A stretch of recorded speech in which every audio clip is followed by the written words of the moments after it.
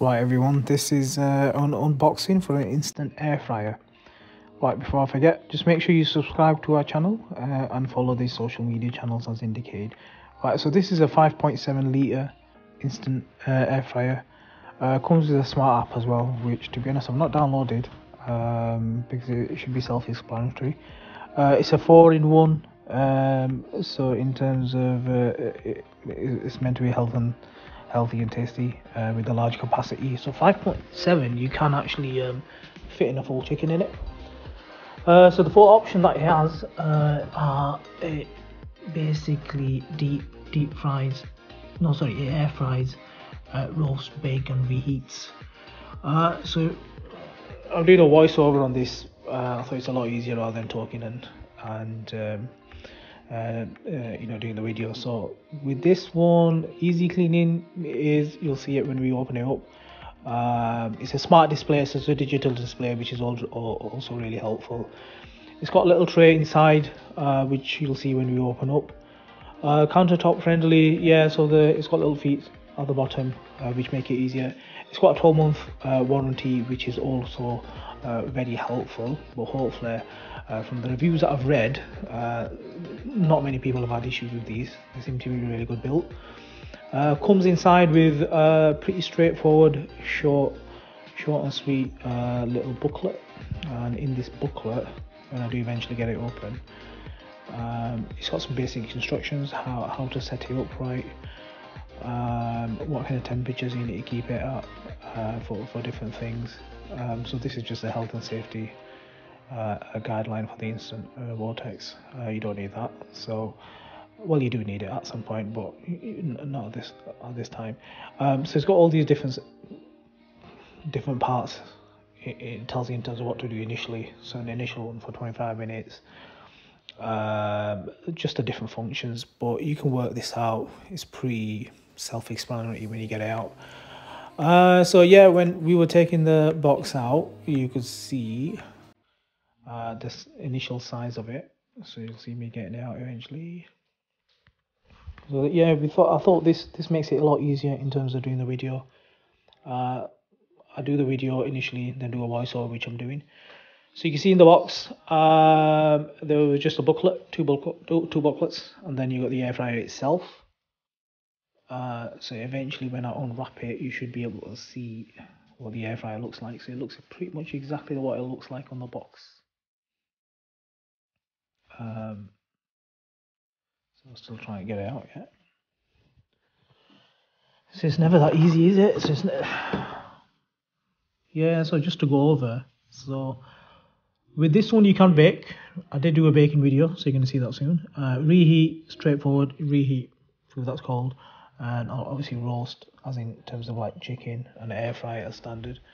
So as you can see, in terms of, it's a nice black clean build. In the front, it's got your digital display. It's got the round knob to basically change the timing as well as the temperature. From the top, same again, quite a slick black look, really decent. So eventually, when I do figure out how to open it, and I realised that there were stickers on the sides, so that was obviously for the safety of the box that was carried in. So I'll get that up, get those off, then eventually open it. There you go. So yeah, we end up opening it up. You can see in terms of the way this is built, it's in a very square format, hence why you can get an actual chicken in it. So I've got a Tefal air fryer, and that's round. So this is square, so you can imagine sticking a full chicken in this, and it'll be fine. And you could tell in terms of the texture and the material, it'll be very easy in terms of take this tray out, easy for cleaning. Same with the actual the cabin of it. It looks very easy, very sturdy. There's no holes at the bottom, which I found with the other ones they did. So this is all like kind of solid inside, so you could actually put it in, do your cooking, baking, whatever you want to do, reheating. When it needs a clean, just take it out and just give it a good nice clean wash. Inside, no moving parts apart from the air fryer itself at the top, you can see, and that's about it from that side. Yeah, so I thought we'll have a quick look at the starter guide. It just goes through the initial setup, how you go about setting it up. It will give you all the instructions. It's about cleaning, how you should go about cleaning, what's the right way of doing it. Also in terms of how you should position it on your countertop, so keep a bit of a distance away. So yeah, it tells you to do initial run of 25 minutes. It goes through in terms of your smart dashboard, how to go about changing it, changing the timer, changing the temperature. You can change it from Fahrenheit to Celsius as well, depending obviously where in the world you are. Tells you how to begin. So it's to be honest, it's pretty self-explanatory. You can fiddle around with it for probably half an hour and get the hang of it. Yeah, so there you go. It tells you a full reset, how to turn it on and off, and that's pretty much it really. There's not much else to it. We're just pointing out the Celsius and Fahrenheit, which I've already covered. I think at the back, at the back it tells you about the range. Depends how if you're baking it or you're reheating or you're frying. It'll tell you exactly what kind of temperature it'll be preset at. But that's entirely up to you how you're going to set it, because you could be reheating something and you might want it in there for 5 minutes or maybe 15 minutes. Same with your chicken or anything else. So the funny thing is, around this time I had a bit of an issue getting this in.